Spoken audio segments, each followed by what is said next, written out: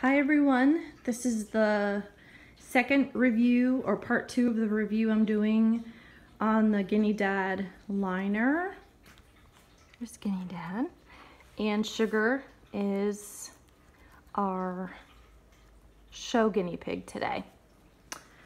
So I've used this liner a couple times in their cages and washed it, and I actually really like it. I prefer to use it like on the couch or on the floor for floor time versus in their cage, just because it's a little hard to pick up the hay because the hay gets stuck in these little divots here, but it's so soft, and underneath you can see that there's the waterproof lining, and it is really waterproof. Nothing gets through it.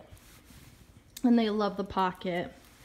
It's once you wash it, it is very easy to stretch back out again, and the guinea pigs seem to really love it. And I really love the material. It's really well made. It's worth the money, and I plan on getting more. As you can see, Sugar loves it.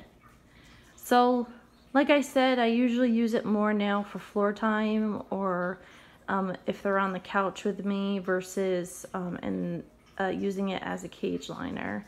But it is good as a cage liner too. It's just not as easy to pick up the hay from the liner as just regular fleece liners.